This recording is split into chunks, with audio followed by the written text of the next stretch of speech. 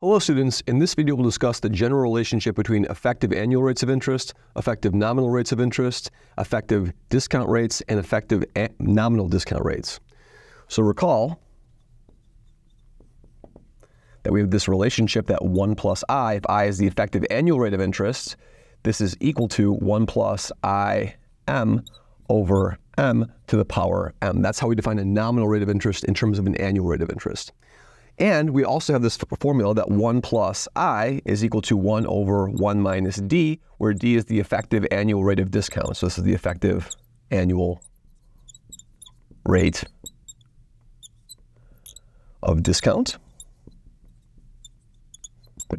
And so exactly analogously to the effective annual rate of interest, I can define a nominal rate of discount. We can define the quantities dm, the mthly nominal rate of discount, compounded m times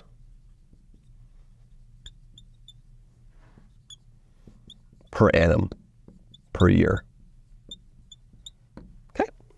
And how do I define this? It depends on the following relationship, that 1 minus d to the negative 1 is 1 minus d m over m to the negative m. Exactly how we did it for the equivalent rate of interest. Now, I can relate all of these quantities to one another. So for any m and k,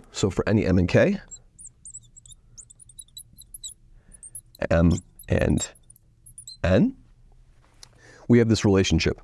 We have the relationship that 1 plus I is equal to 1 plus I n over n to the power n, and 1 plus I is equal to 1 minus d to the negative 1, and this is equal to 1 minus d m over m to the power m.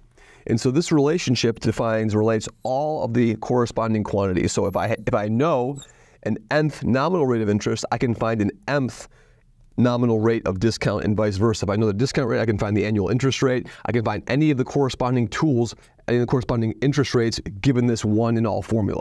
Okay, now what are some relationships between these values over here? Well, what can we see? We can see from this that clearly, let's look at this first term over here. We saw in a previous video that I was bigger than IN. Okay? Now I want to find a relationship between IN and dn, right? So what's the relationship between in and dn? Well, if I look at this relation, if I put an n over here in this formula, what will we see? We'll see that 1 plus in over n to the power n is equal to 1 minus, and this of course is going to be a negative m over here. That's be a negative. That's important because that's negative over there. Negative 1 minus dn over n to the negative n. And so I'm going to take the nth root of both sides, and if I do so, I will have that 1 plus in over n is equal to 1 over 1 minus dn over n, because that's in the denominator, right? And what we can do is I can subtract 1 from both sides of this equation, so this will tell me over here that in over n is equal to, if I subtract the same thing, I'll have a 1 over 1 minus dn over n minus 1 minus dn over n over 1 minus dn over n. And now we see this as a common denominator, but the one's going to cancel. This is going to be dn over n over 1 minus dn over n. So if I multiply by n, I can conclude that in is equal to dn over 1 minus dn over n. Okay?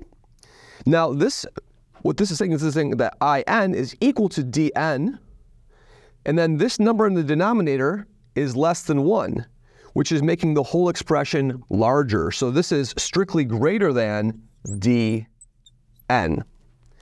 And then by a similar reasoning, we can see that this dn is exactly bigger than d. So we have this string of inequalities, and the string of inequalities is the following.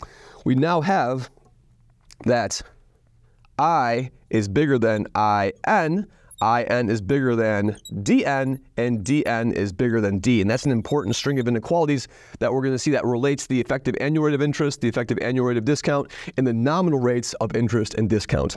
Thank you very much.